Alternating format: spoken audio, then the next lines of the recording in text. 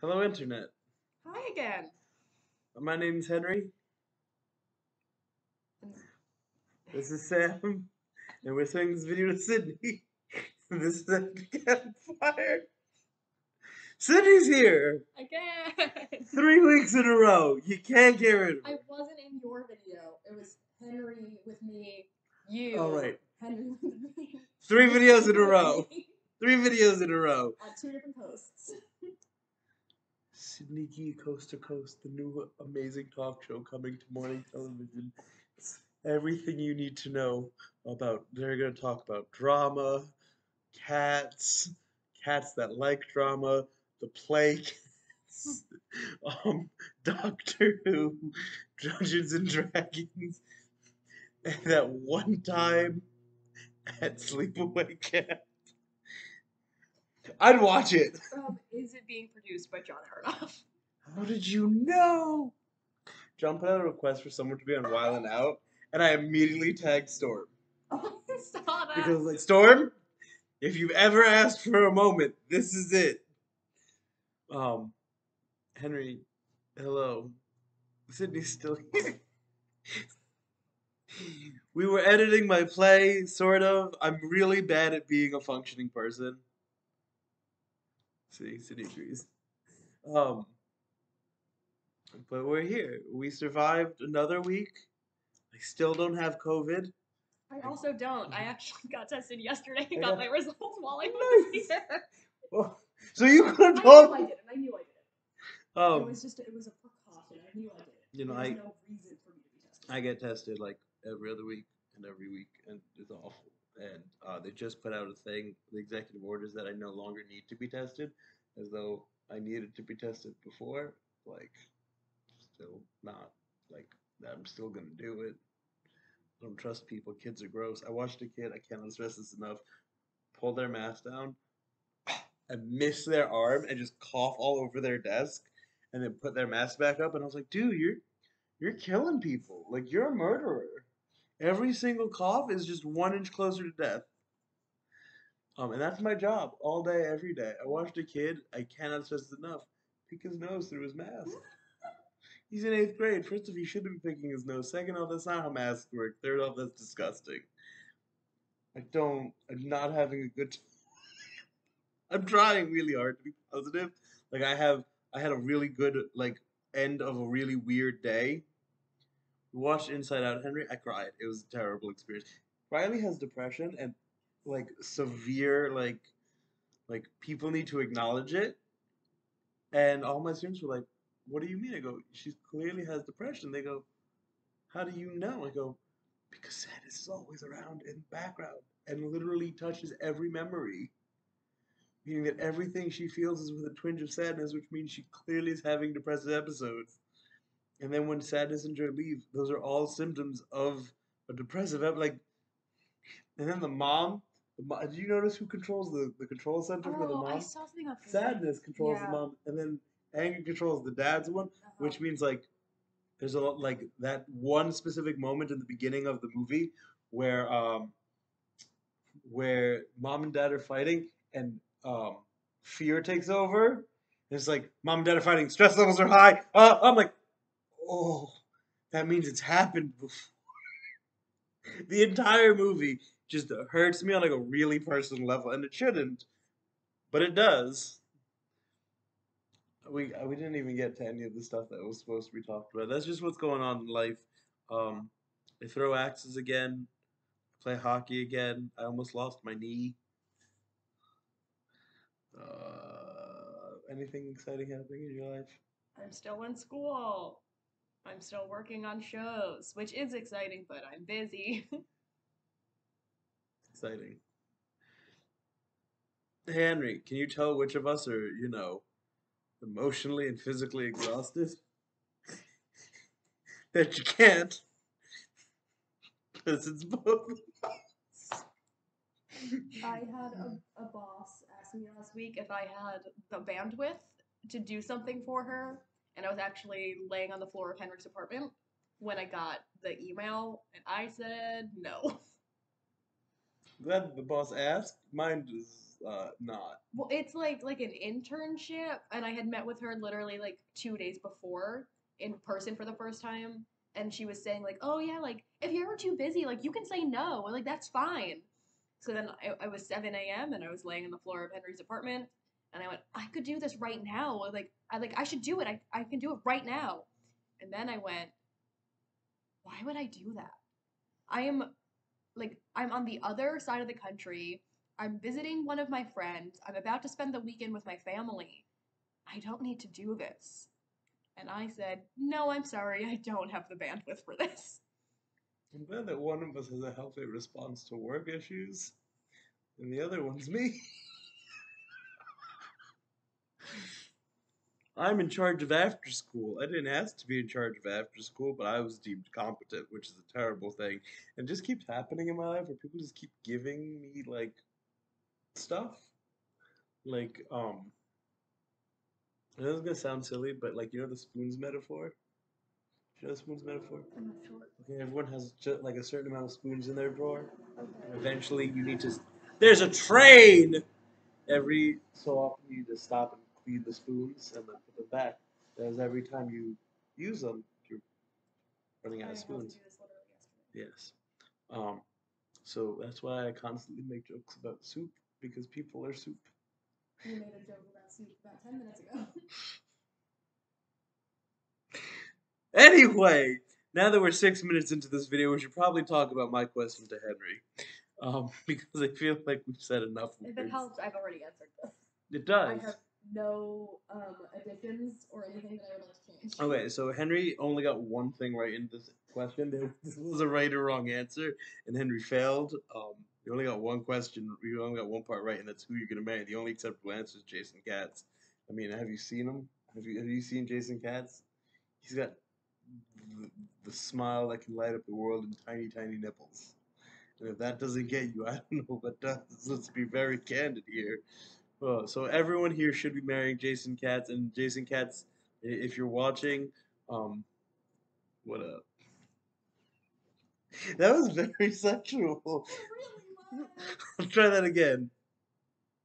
Hey, better, worse. A little better. Um, and if Jason Katz's girlfriend's watching, get away from my man. So the only acceptable answer Jason gets, but like Henry said that guys don't think about their wedding. I think about my wedding all the time. Like it's very weird because I don't want like people or dating or talking to anyone. But like a wedding is a show. And I view my wedding as a show, if that makes sense. And it's really like selfish to do that because realistically, there's going to be another person in my life eventually, or not. And so like If you're getting married. eventually, Yes. potentially, I don't know. Humans are disgusting. So anyway, but I thought like yes, it's a day about me and what I want, and what I want is a really nice wedding that is like very much uh, kind of based in like two important things that like I care about, which is nonsense, and then also like my family. So like it has this weird balance of I really like outdoor, indoor, don't care that much, but like I want it to be at like a place where like it has to be a Jewish wedding because my parents will kill me otherwise. So like yay, but also like fun and like doesn't need to be like it's gonna be my rabbi because my parents want it, but like also like we walk down the aisle dressed as characters from Steven Universe. And like I'm dressed as Steven, she's dressed as Connie. We spin, do a kiss, and bam. Next So thing, what I'm hearing is you're one of like the viral wedding videos on YouTube. yes, but a good one. Like not one of those cringy ones, like with white people dancing. So not the ones they show us literally during orientation. Yes. Not those. Like one of the good ones, because those ones are awful. Um, Yes. but like that's not the big part that matters to me. Like I want the like fun, happy atmosphere, and then for the dance, hear me out, okay? I have three dance. I picked the songs. Like I'm my But my. you're marrying yourself? I hope I'll have a wedding. Hold on, pause. Who says that I can't have a wedding for myself? There was an episode of Glee where Sylvester tried to marry himself. Like I I feel don't think it worked. I don't. Who is that and what is a Glee? Is that the show with Harry Potter in it? No. Yes, Oh it is. yes. It is. Derek But Chris it's was the in Derek. Harry Potter's in it. This is the show that created Derek Chris. I disagree. I think Harry Yeah, Potter created but Derek Chris. yeah, but he wasn't famous until Glee, and then Starkid had like a small following, and Glee and Darren Chris's fame is what made Starkid blow up. It's all I thanks don't to want to. Ryan Murphy. I don't want to thank Ryan Murphy for anything. So, but like, I have a song that like is my ideal wedding song called "Pudding." If you've never heard of it, the chorus is, the chorus and the second verse are literally a definition of my life. Um, and also it's got like that humor, but like also like very sweet. Um, what is it? The second verse is, so if you're into dudes with beards and anxiety attacks, don't worry, darling, I got you covered on both ends. When all I have to offer anyone is my own confusion. like, that fits perfectly. What is it? The opening is I've been picturing you naked. Shit. And when I say that out loud, it's kind of off-putting. Dude, I love pudding. It's the actual words in the song. And I've been dreaming about a wedding where you name all of our kids after your favorite cartoons. That's really fucking cute. Like, that is me marrying me. Like, I'd be very happy about, because that's the thing that I would do. So I've thought like a lot. I have to do a dance with like my mom, obviously, but also like I have a cousin who is like my godmother who does not have kids and like looks at me and my brother has kids, and I would have like a dance with her as well because she deserves it, and I would pick the song for that. It's Sedona, um, because her dog's name was Sedona, and she also really likes it. It'll be really cute, and she would cry, and that's what we're here for. Again, this is a show. We're putting on the performance. There's no actual emotional investment in any of this. I'm just giving the people what they want, which is, what is that? Mm-hmm. The song by Panic at the Disco? A wonderful caricature of intimacy. Yeah, it's that. It's all fake. But I thought about this a lot. And Henry said guys don't think about this. And like I know a bunch of guys that have thought about their wedding. Like I was at a wedding and like people forget that the groom exists Yes. all the fucking time. And it's really rude. Like the the um the wedding planner, the coordinator, I was doing the music and the wedding coordinator just sent the entire like bridal party and groom like with the groom. So the groom's walking to like this really heartfelt song with his mom, and the bridesmaids are just in the background. I'm like, no, like that's not fair. The groom needs that time. Like it's his wedding.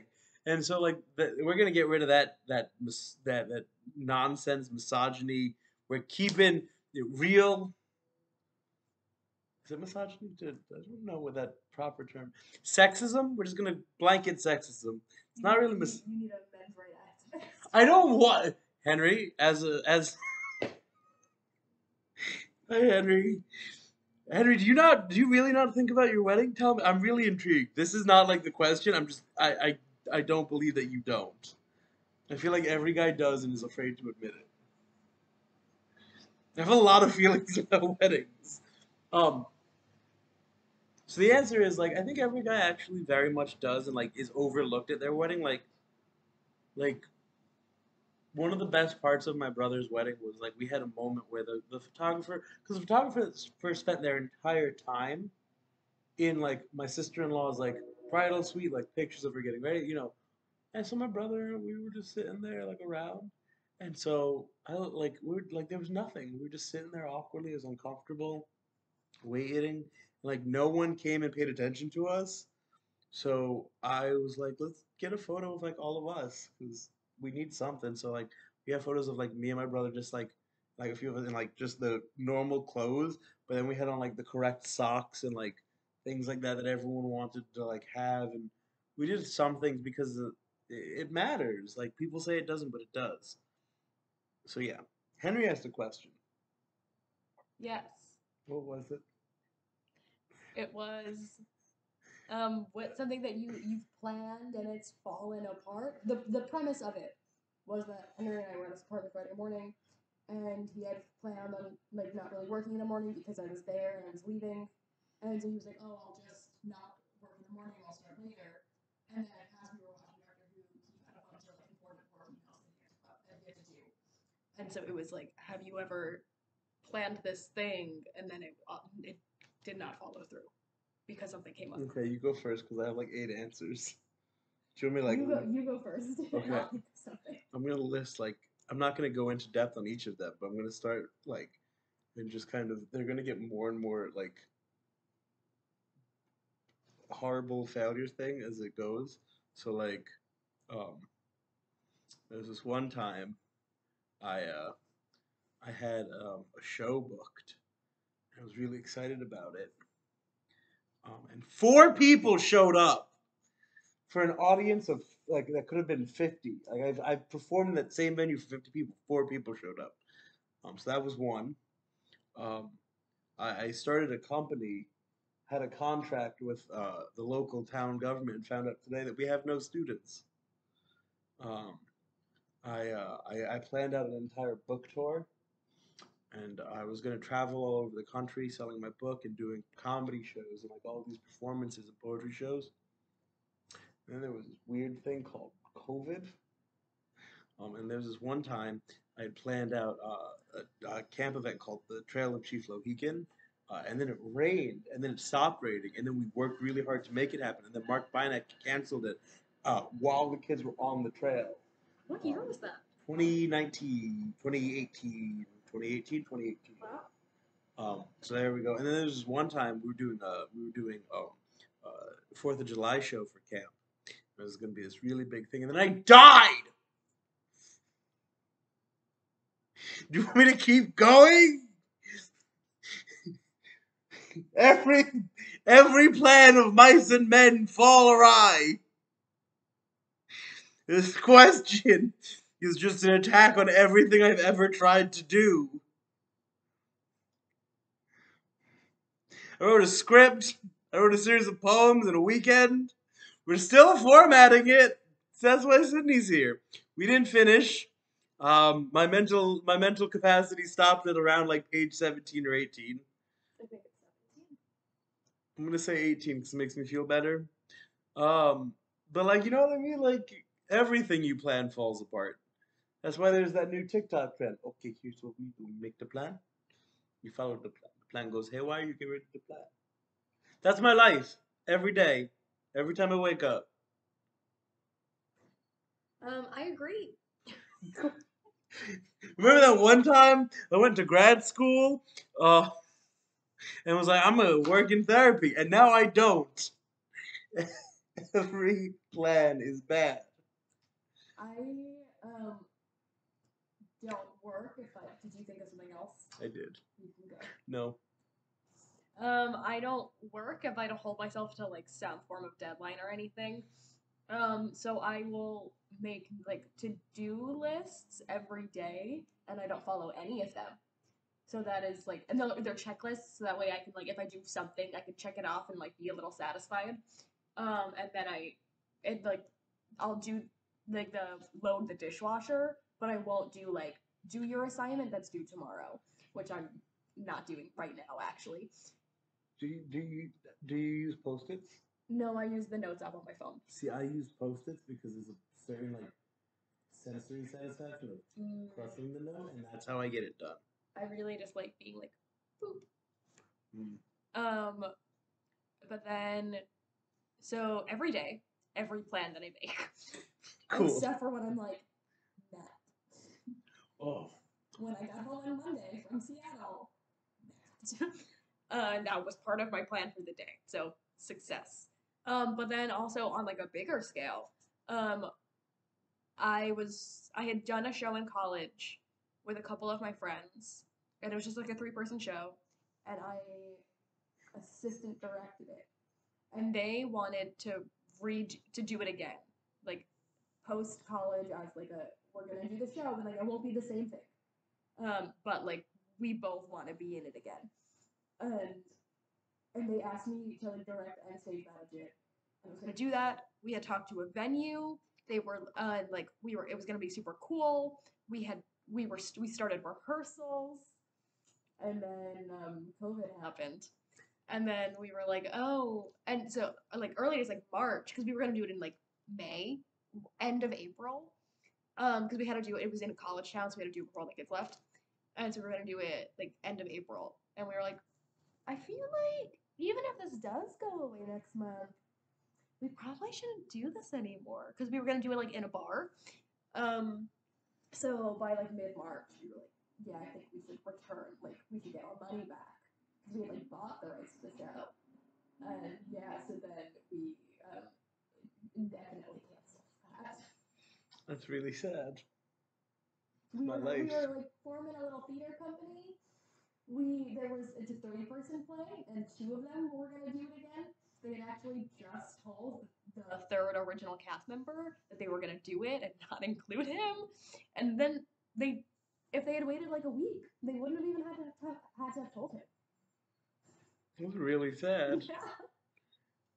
Yeah. I had more. There was like this one time I was gonna rent an apartment with Dan Castler. That didn't happen. Um, this one This is one time I was gonna put up a poster with Zoe Sites, and instead of a ladder, almost crushed my skull.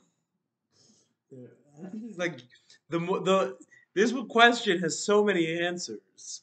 Um, this one time I was gonna go get the unicycles from camp. I still haven't. I still didn't do that. You were gonna get them from camp while I was still at camp. Yeah, and then I chose not to. You actively chose not to multiple times. Well, it was because I had to take Storm home. Yeah, but there were like There was that one. times. There was that one time when I started a business. Um, but that's it. This is just not as. It's not what I planned. Um, anything else? Are we missing anything? I feel like there's a lot. I think just everything I can. I think everything I've planned in my entire life, from the moment I was born, which I did not plan uh, personally, to now, which have been terrible, terrible mistakes, just gone horribly awry. Which is weird because they didn't go a wheat.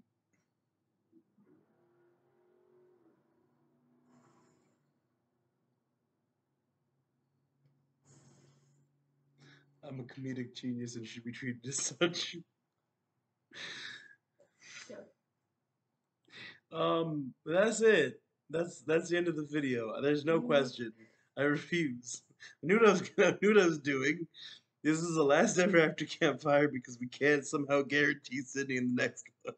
I'm not going back to see You show up to your apartment tomorrow and Henry's already there. We're just spending lots of money to keep you in these videos.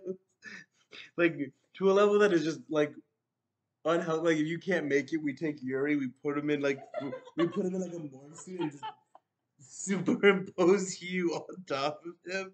And then it's you, like, we get a recording of you, but, like, we snip it together from, like, multiple conversations. instead of just like zooming in. Yeah. So it'll be like, hello, my name is Sydney Guye, and I am here. I mean, this video is 25 minutes long. I feel like I've spoken enough in this that you can do that. Exactly.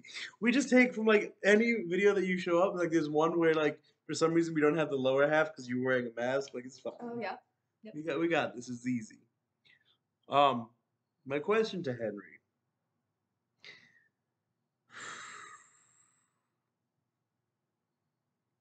Henry, if you could interview any person alive, doesn't have to be famous.